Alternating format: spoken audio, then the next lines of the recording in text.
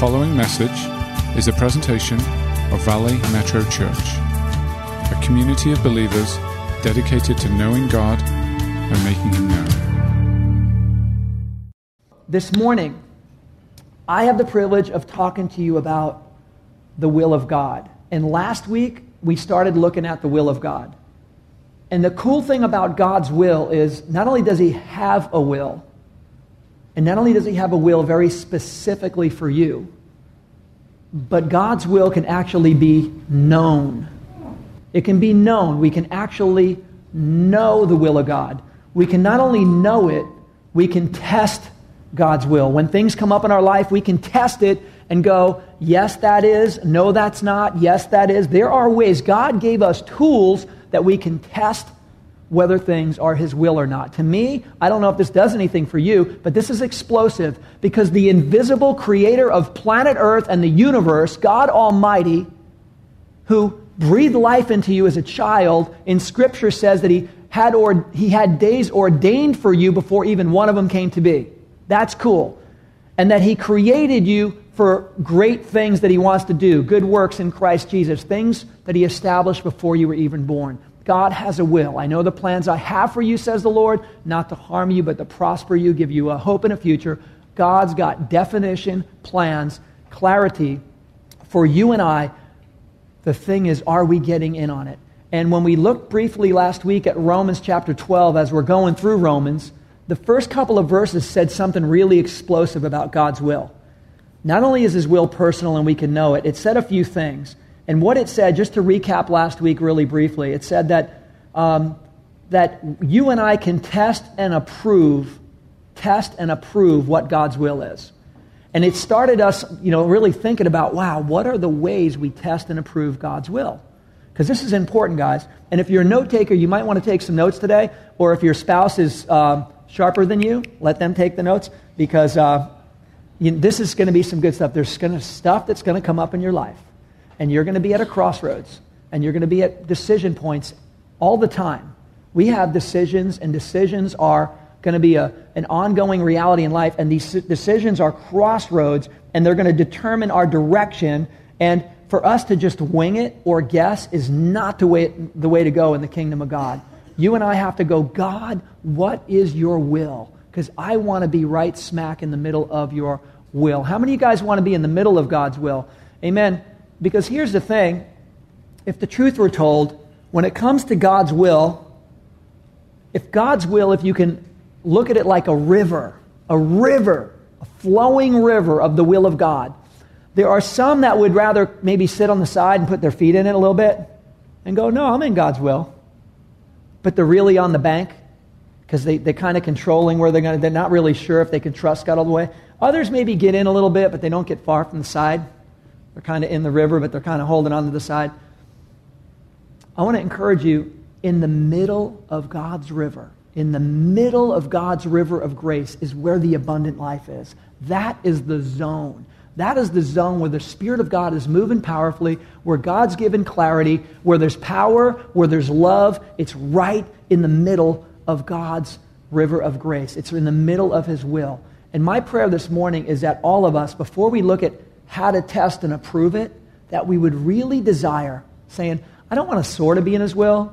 I don't want to get away with everything I could and maybe once in a while check it. No, I want to be right smack in the middle of God's will. I want to be in that zone where God is moving in my life and God's doing radical things, and I know what I know, and God has me going this way.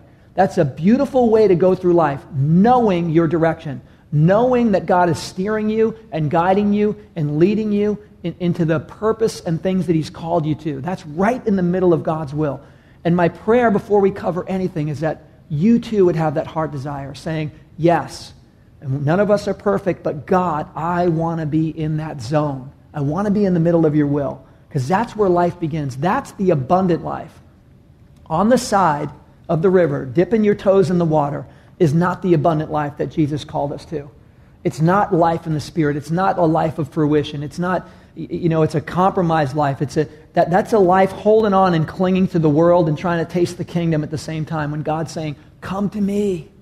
Come to me, all of you, if you're weary and heavy laden. Come to me. It's the place where rivers of living water will flow out of you, as Jesus said. It's in that river of grace, in the center of God's will. So let's look at some of these ways that we can test it, that we can approve and test and know what God's will are. A quick recap. How many of you were here last week? Okay, how many not? Okay, quick recap on just a few things that Romans 12 covered. I want to hit these really quick because these are ways that we test and approve God's will. And last week we looked at 3 really quickly. The first one, it said, don't be conformed to the patterns of this world, but be renewed with the renewing of your mind, and also let your body be a living sacrifice so that you can test and approve what God's will is. The summary of last week is, don't compare yourself to the world and the patterns around you. You cannot know God's will. You will never discern it if we're looking over here. Well, look at the Joneses over here, and look at the Smiths over here, and look what everyone else is doing over here. That's no way to test and approve what the will of God is. And that's what the Bible says. Be transformed. Don't be conformed to those patterns. If you and I are immersed in the patterns of the world. The patterns of the world are all around us.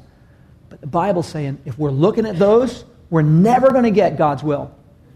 Don't be confused by the patterns around in the world. Okay? So the first way from last week is don't compare yourself to worldly patterns. The next one was through a mind that's renewed in God's Word. In other words, when we're watching TV all day and billboards and advertisements, everything else, we get carried off in a drift of mediocrity. But when we're in His Word, in the Word of God, our mind gets renewed, and already we're in a way better zone to say yes, no, yes, this is God's will, no, it's not. There's clarity in that. And the third one we covered last week was by letting your body be a living sacrifice to God. Literally, live pure, live right, live set apart. The term is holiness in the Bible, or live sanctified, but the reality is this: God blesses our purity with His clarity. If you and I choose to live pure, no one can do this for you. If you choose to live set apart, if you let your body be a living sacrifice to God, your body's the temple of the Holy Spirit, and if you and I are willing to live pure, God's going to bless us with His clarity. That's what He says. That's how we test and approve and know what God's will is. That's radical, Creator of the universe, who designed you with a plan, who seems invisible in a lot of ways, but makes Himself known in many other ways. And you and I can test and approve, yep, God's will, not God's will. This is God's will. This is really cool. And since this is such a cool topic, and I think a really important one, and since you and I have so many decisions that come up in life, there are more tests. There are more tests to approve and check God's will. And I wanted to share some more with you this morning. And there's 7 of them. I'm going to fly through. It's going to be like a flyby or a drive-by in L.A. Isn't that what we call it?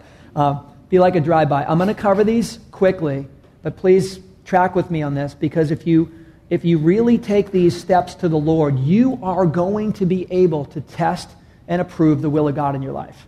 You will. You'll be able to test and approve and know God's will. These are radical. These are biblical. They're going to show you the living God wants to give clarity in some of these areas. The first one is this. The first one is for this morning is the motivation test.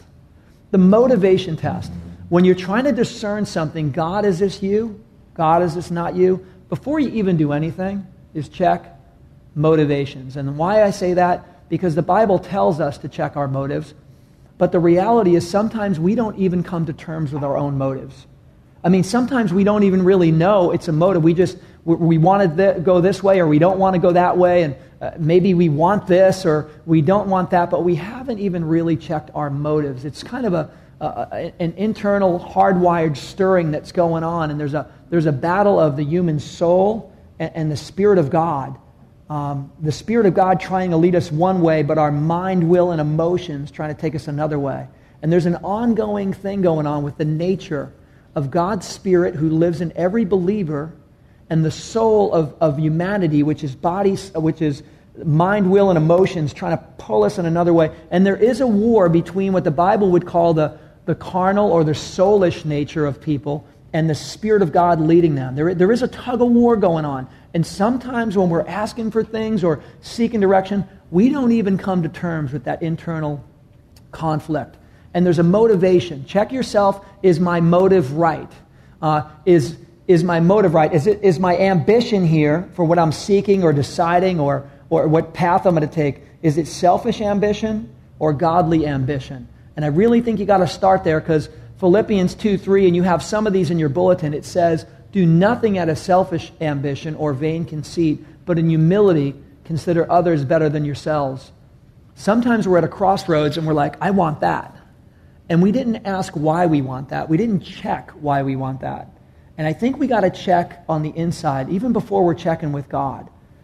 Because sometimes we kind of skip the motivations. We kind of skip that, and I just want it, God. I want it, I want it, I want it. And we pray for things without checking the internal motive. So the motivation test is an important one. There are matters of the spirit and matters of the soul. And here's the thing. The matters of the soul, the mind, will, and emotions, and the matters of the spirit, since they're different, they need to be divided. We need to separate them to look at them properly. And I'll be honest with you, except for the Word of God, there's really no other tool that you and I have to separate matters and issues of the soul and the spirit. The Word of God, like a precision laser, slices between matters of soul and matters of spirit. Check this out, Hebrews 4:12. For the Word of God is living and active, and it's sharper than any two-edged sword, piercing as far as the division of soul and spirit. You guys get that?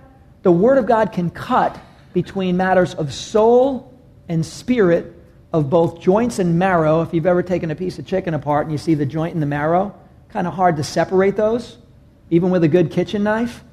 But the Word of God, like a laser, can separate between matters of the soul and issues of the spirit, just like between joints and marrow. And listen to this, and it's able to judge the thoughts and intentions of the heart.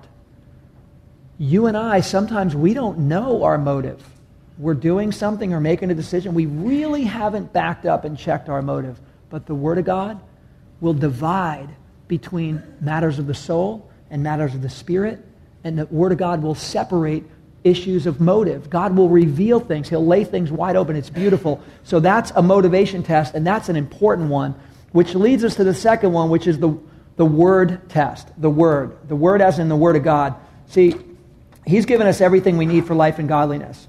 And there are some principles in His Word. There are some snapshots that God has already laid down. There are historical things in the Bible, in God's Word, that He blesses. This book is full of things regarding the blessability of God. Things that are blessable and things that are simply not. And so when you and I are going down a road and we're trying to decide, God, is this your will? Is that your will? What about this choice? Is it second best? Is this the best choice?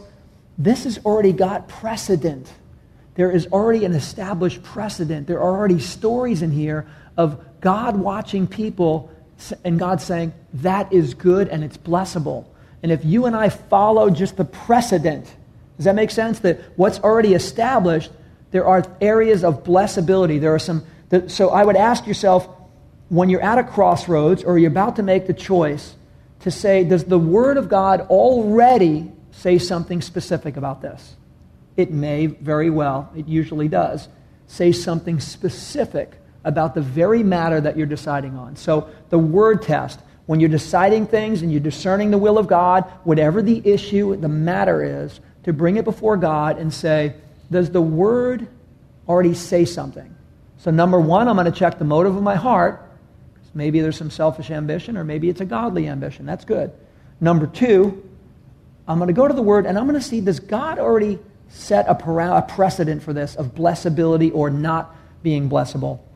Bible says, your Word is a lamp unto my feet and a light to my path. And as you and I are walking down this road with God and we're trying to decide our direction, whether we're going to go left or going right, He's like, my Word is like a spotlight already.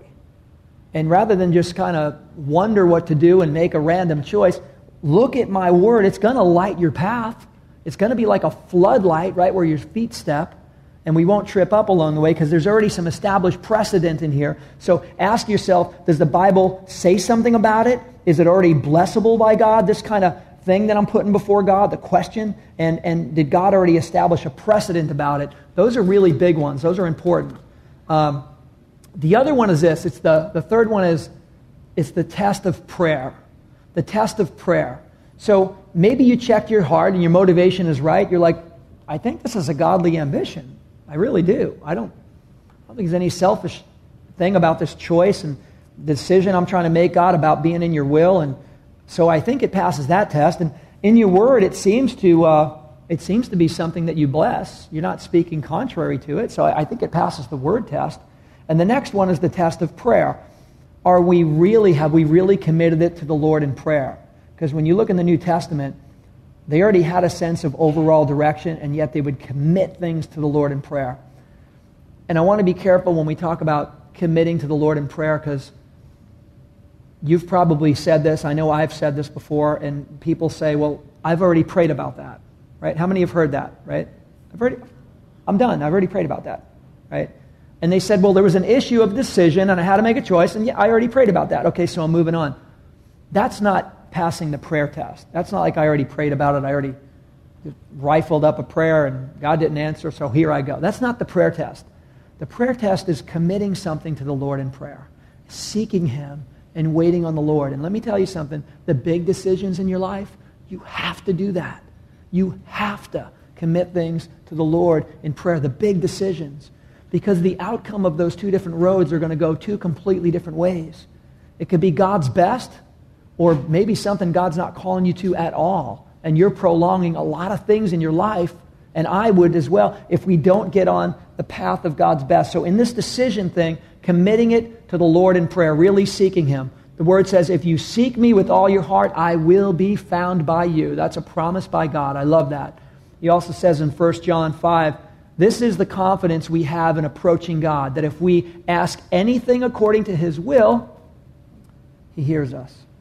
We're talking about the will of God and going down this road in prayer and getting in on God's disclosure, God's revelation of direction and paths. Because, family, we want to be in the middle of that river. We want to be in the middle of God's river of His will. We don't want to be kicking it on the side, dipping our toe in the water, and yeah, it was a little cold today. No, we want to be right smack in the middle of God's river. That's what He made you for. That's what He made me for. That's the area of God's will. That's where the abundant life is. And these are tests to say, where am I with your calling and your design and the future you have? What did you predestine me for, God? Because I want to be right smack in the middle of it. So that's an important one. The fourth one is this, the test of godly wisdom. Godly wisdom. You know, some things in our life require supernatural revelation. God, I really need to hear from you. I mean, literally, I got to hear from heaven on this. You got to show me. There's got to be some way. I need your revelation, God. It's a big thing, and I really need your revelation. There are other things that don't require supernatural revelation, but they do require godly wisdom. They're wise choices that God would say, this is a good way. And that's an important one, and the Bible talks about that. The Bible says in Proverbs, wise is the counsel of many. And so another test in discerning the will of God is to check in with wise counsel. Who do you see in your life and around you that you admire? They seem to be walking in some godly wisdom. Because if God has those people in your life, and I trust He does, you need to ask them and consult them, especially on your big decisions. That's the way God designed it. He didn't design the kingdom that we're codependent with each other, no. But we are supposed to be interdependent with one another. And this is the way the body of Christ works. We're going to talk next week and in weeks to come specifically about your gift and your calling and what God's doing in the area of gifts. But I will say, part of God's design among us is some have a word of wisdom and some have some godly wisdom where there's some really good gift of discernment to kind of go, yeah, that doesn't sound like the Lord, or yes, that sounds totally blessable. And I would agree that that's what God, if that's what you're struggling with or praying about, that seems to be the Lord.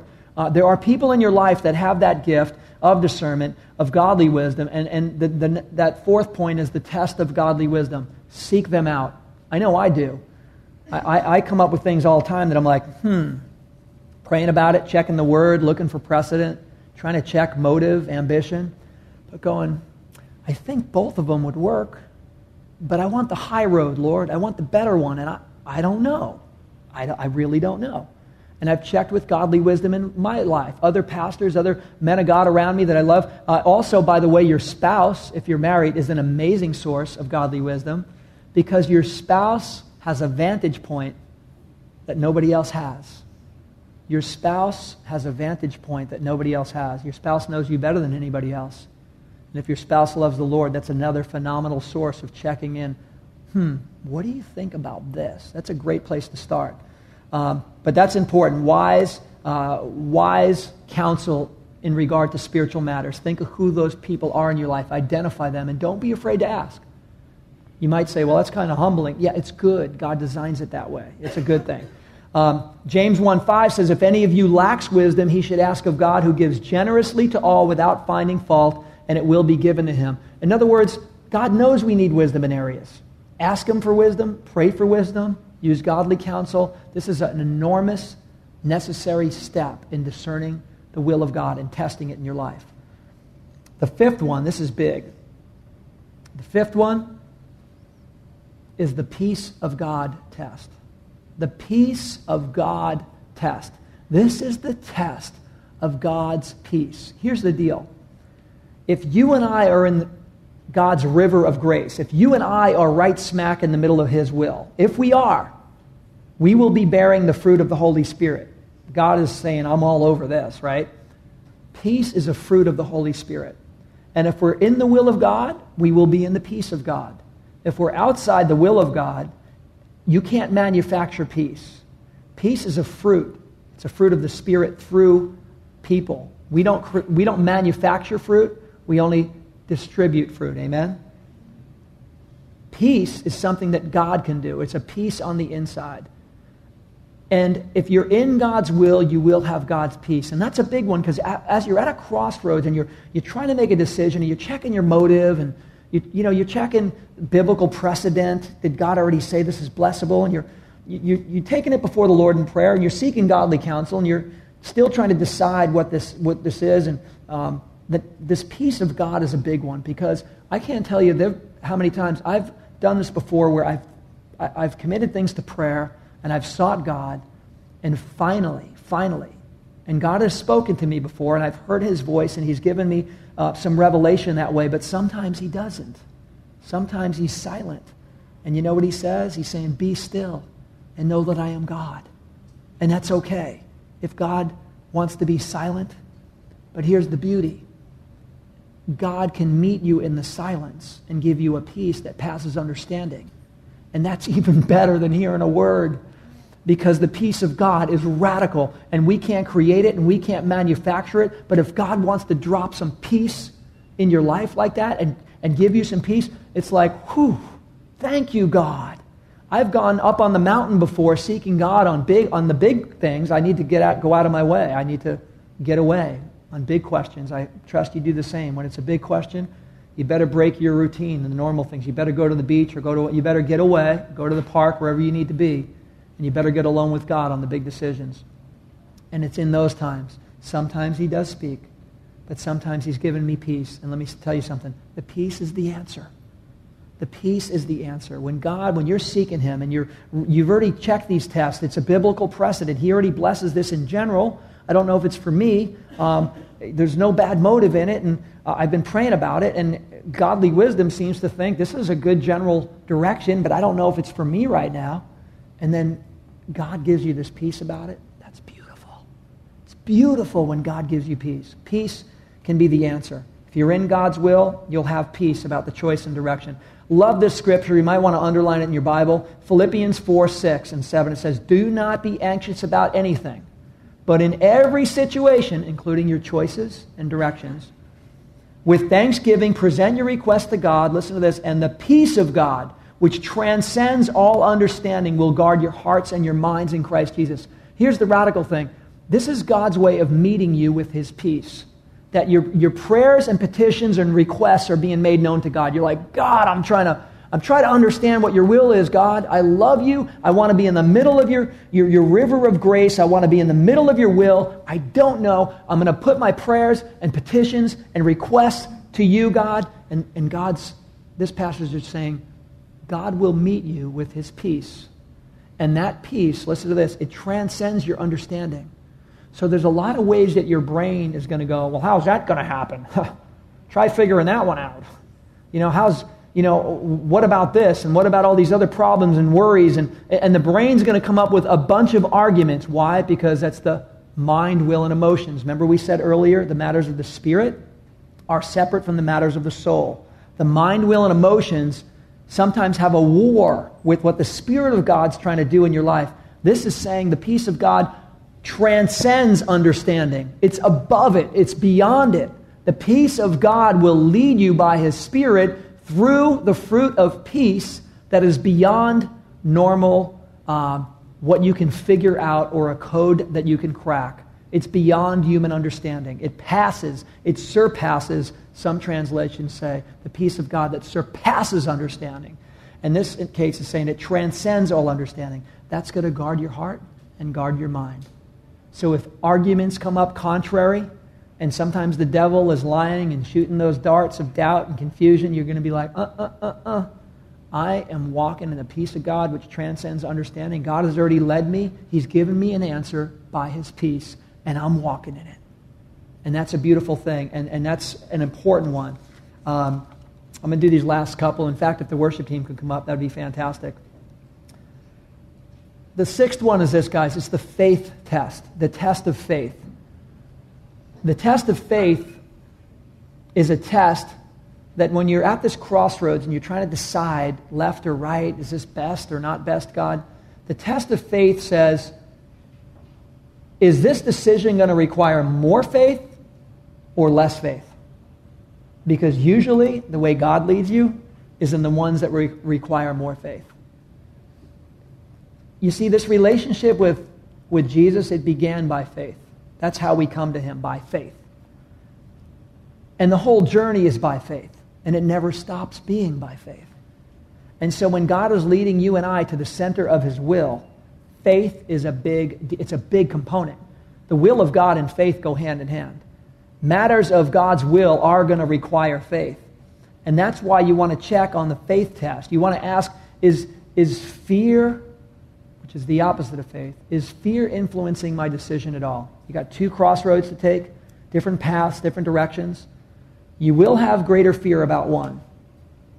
And that fear is not from the Lord. God doesn't give you a spirit of fear or timidity, but power, love, and a sound mind. So it's important to say, yeah, I'm a little scared about that one. Walk in the faith test. Walk in the one that's going to require more faith. Without faith, it's impossible to please God.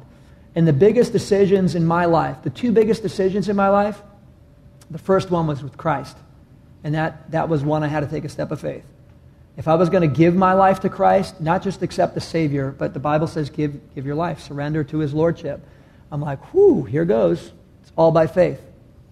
The second biggest decision in my life was not Christ, but Christy. Yeah. And that's by faith. And I prayed for a sign. I prayed for this revelation. I did all those things. Been on a hill with God, fasting and praying, show me, give me a sign, And for me, I've had friends that got signs, got clarity about that, and their spouse, their soulmate, their rib. But for me, I wasn't getting that. And I just sensed God saying, son, you walk in faith. Without an answer of yes, she's your bride or not, just walk in faith. And I'm like, man, this is a big one. Can I just tell you, after I proposed to Christy, God gave me truckloads of confirmation, boatloads of confirmation. God needed to stretch my faith. And I love her more today than the day I walked down the aisle with her, because you can trust God. When you walk in the will of God, you don't have to worry about being in the middle of his river. He sustains you. He blesses you. That's where you want to be. So the faith test is a big one. Matters of God's will, who your friends are, who you're marrying, things like this, decision, career, calling, they're big. The faith test is an important part. And the last one is this. It's the test, and we're going to talk more about this next week, the test of examining your gifts. Examining your gifts. Because when you're just trying to decide direction and discernment, there's things that God put in you, and He wants them to come out of you. He put them in you for a reason. He put them in me. His gifts and His calling, the Bible says, are irrevocable. So He doesn't just give you a gift and a talent and a resource out of happenstance. He gives you a gift and a talent and a resource by His sovereign design. He knew what He was doing when He created you. Before the foundations of the world, He orchestrated things for you and I. And when He made you, He was giving out gifts, spiritual gifts and natural gifts. He was giving you these endowments of His grace. And they have a big factor in the big picture. And so you can't skip that. If you're at two roads right here, and one has nothing to do with your gifts and talents and calling, but the other one does, you really got to look at the tests of examining these gifts. And on that note, we're going to wrap up in prayer.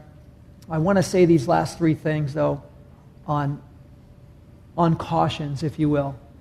Cautions about discerning the will of God. The first caution is this. These are little extras, but believe me, they come up all the time. Beware of your feelings. Beware of your feelings. Your feelings are not the voice of God. And so many people say, well, but I feel this way. I think I need to do this because I feel this way. Your feelings and my feelings are not the voice of God. They're not the voice of truth. We said the soulish nature, the mind, will, and emotions, and the Spirit of God are in constant conflict of trying to, who's going to be an authority in our life. And if we let the Spirit of God lead us, that's the zone. So feelings, beware of feelings.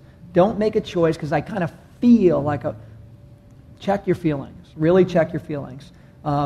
Because they get in the way of hearing God. Psalm says, my ways are not your ways, says the Lord, and my thoughts are not your thoughts. God's saying, yeah, you might feel that way, but if you want to be in the middle of my river, where my love and my power and my blessing and my calling are, my ways are not yours and my thoughts aren't yours. So don't say, well, I feel that way. So God's like, be careful with the feelings. Also be careful when you're in a trial. When you're in a trial, many people pray, God, get me out of this. I know this isn't you because I'm not happy right now, God. Many people say, well, I know God wants me to be happy, so I'm going to do this. God doesn't want you to be happy, but He wants you to have joy. And there's a big difference between happiness and joy. Happiness is a smile on your face because of what's happening on the outside, and joy is a smile on your face because of what's happening on the inside. Big, big difference. So when you're in a trial, don't think that God's not allowing the trial and doing something in the trial. Don't pray to just get out of the trial. Pray to get through the trial well. Some people, though, when they're in trials, they have this way of thinking, surely God wants me out of this. And they're in a tough time, and they're looking for an exit door. They're looking for an escape route, or just get me out of this. That's not necessarily the will of God. And some people will pull the ripcord and look for an exit, an off-ramp out of a situation. And that's not always the will of God. Be careful about how you respond to your trials. And also the last one is open doors and closed doors. Every open door is not necessarily opened by the Lord. The devil can open doors too. He opens counterfeits all the time. Come this way. Here's an open door for you. Take this off-ramp. And we got to be careful that we don't go, hey, it's an open door. God, I'm going to go through that one. Doesn't mean God opened the door. And if the door is closed, so to speak, an avenue, it doesn't mean the door won't be open later. Sometimes we got to wait on the Lord and we continue in faith, and then God opens the door. So don't be quick to say a closed door is forget it, and an open door, I need to run through the first opportunity that opens up. Pray about those things. Run them through these tests. Seek God, seek His heart, seek His will, because He is a rewarder of those who diligently seek Him. He says, if you seek me with all your heart, I will be found by you. I will be found. The Father who loves you more than you know, the sovereign creator of the universe who seems to be invisible, yet He still speaks in a still small voice. Yet He still gives us revelation in His Word, puts godly counsel in our lives, gives us amazing tools to discern what His will is and what it's not. I just want to encourage you to press on in these areas. If you're seeking anything right now, come to the worship night next week. I really believe in a time of meeting with God and praying for one another, there's going to be clarity and definition on the will of God. And let's ask Him to do that. And let's bow our heads and close right now. Almighty God, we love You and we praise You for Your Word. We praise You for the power of it. This has been a presentation of Valley Metro Church. To hear more messages or to support future podcasts, please visit valleymetrochurch.com.